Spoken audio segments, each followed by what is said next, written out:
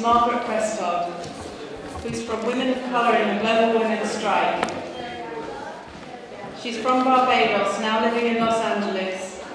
She's the host and producer of a morning drive time radio show called Sojourner Truth on Pacifica Radio, KPFK. She's also author of the path-breaking book on women's experiences of immigration, Black Women Bringing It All Back Home. Today I will be reporting on a struggle in Benton Harbor, Michigan. And to start by saying that during the Bush years, very hard time, during the Bush years, the struggle in our communities were pretty invisible. Now, it is true that there are high moments in our movement to change the world, and then there are lower movements.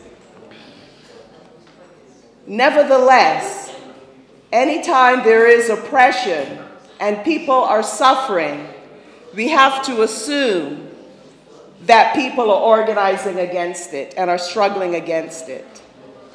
And in telling the story of Benton Harbor, Michigan in the United States, gives and explains some of the reasons that that struggle and other struggles like it remained invisible during the Bush years. To just say a little bit about Benton Harbor, Michigan. It is not far from Detroit. Many of you are familiar with Motown music, you know, the Four Tops and Smokey Robinson and that backbeat that came out of Detroit. Also, a lot of organizing happened in Detroit. It is the home of the auto industry and the auto workers that struggle so very hard, now facing a lot of takeaways, and a lot of Black people fleeing sharecropping, which is a little bit above slavery, in the United States, went to places like Detroit to make a way for themselves. Benton Harbor, Michigan is not that far from Detroit, and the people in Benton Harbor are living under what we call apartheid, not we call, are apartheid-like conditions that we're familiar with because of South Africa. But the idea that within the United States today, with a Black president now, people are living under apartheid-like conditions is an outrage. The city is 94% Black. It has an average income of $8,000 a year. Many of us here are from the global South. So that, within that context, is certainly a lot more money than a lot of people around the world. Within the context, however, of the United States, and given the fact that right across the river from Benton Harbor is a city called St. Joseph's that is mainly white, with an average income of $41,000 a year, tells you the whole story of what's happening in Benton Harbor, Michigan. The people there have confronted racism, police illegality, a corrupt criminal justice system, corrupt elected officials, cross burnings, and a lot more. And the story, most recently of Benton Harbor, began when the police killed yet another Black man. Happens quite frequently in the United States. The city broke out in a riot, what we call a rebellion, that lasted for 3 days. Cross burnings.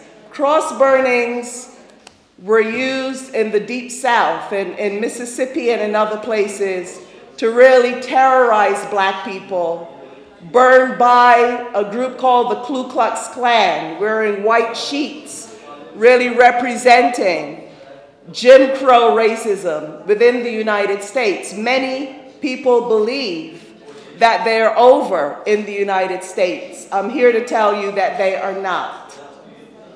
A cross burning happened last year in Benton Harbor, outside the home of an elderly woman who dared to say outside of a courtroom, "We black people have to stick together." That's all she said. And as a result of that, a cross was burned outside her home. There are other examples, but there's no time to discuss them today. The women of Benton Harbor agitated and mobilized, started picketing about the injustices against their children, the police harassment of their children, the fact that the majority of those going through the jails and prisons of that county were their children. And Mrs. Edward Pinckney became active with that group of women. She was married to a reverend, a Baptist minister, the Reverend Edward Pinckney. And she brought him along, encouraged him to join the movement. And Reverend Pinckney became one of the grassroots spokespeople for that movement. Now, that's not unusual. Those of us living in other countries and here in the United States know very well that when it comes to struggling for justice, that it is often the mothers, the aunts, the grandmothers that do that justice work, just as the family of the Cuban Five and others that are struggling for justice. But women are rarely recognized.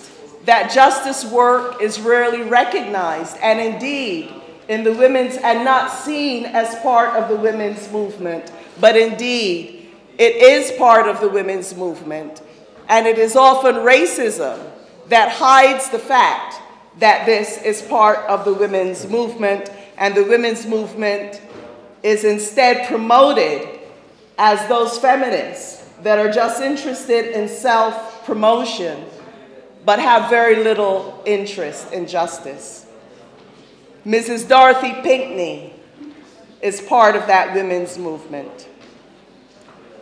I should also say that Benton Harbor, Michigan is also the international headquarters of the multinational corporation Whirlpool. Many people here have heard of Whirlpool. They make washing machines and other things. And Whirlpool controls a lot of the power, political power, and the resources within Benton Harbor. And when Whirlpool, in conjunction with land developers, decided they wanted to take over 400 acres of Benton Harbor property. Benton Harbor happens to sit on lakefront, on Lake Michigan, as well as riverfront property, to build the Jack Nicklaus exclusive golf course and to build very expensive homes. The Black Autonomy Network, Reverend Pinckney and Dorothy Pinckney, protested loudly along with the grassroots in Benton Harbor. And they did something that Whirlpool and the power structure in Benton Harbor thought was totally unacceptable. They organized a recall of an elected city official who was in the pockets of Whirlpool and the developers, and whose vote they needed to go through with this project. And they mobilized that recall, and the grassroots won that recall election, defeating the most powerful people in the county, where Benton Harbor is located.